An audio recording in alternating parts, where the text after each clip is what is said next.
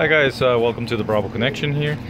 I'm going to be showing you how to replace a cabin filter this time, and this is on a 2010 Mazda 3. So it's really easy, okay? There's no need to access the glove box like on most vehicles. So this one we're going to go from the bottom, okay? There's a little plastic cover here. We're going to go ahead and remove this. First press this tab here, that'll lower, and there's another tab on this side, and it'll just drop. We'll set this aside, okay? Now we're gonna go ahead and pull this side panel here, okay? That's where it is, right there. Go ahead and just pull it, and then slide it out of the way, okay?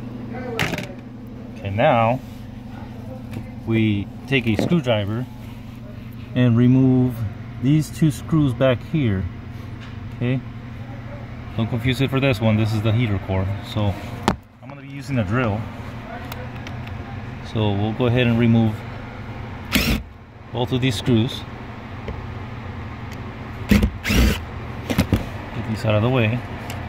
Okay. Now just go ahead and pull this out. Move it to the side, and cabin filters right here. It's actually two separate pieces. So go ahead and slide the bottom one out, and then there's another one on the top. You take it out. So when you put it back in, you just push it up, and then you slide the other one underneath, okay? Now when you put it back in case you get confused here, the top one has a foam, so the foam part goes first, and then you push it up, okay? And then the bottom one, it's got two sharp edges, but one of them is a little bit longer, okay? So that part goes in the bottom. So you slide it on the bottom, there's a rail, and it stays there. And then everything is in reverse. You just put it back in, and you're done. Easy. Hope this helps.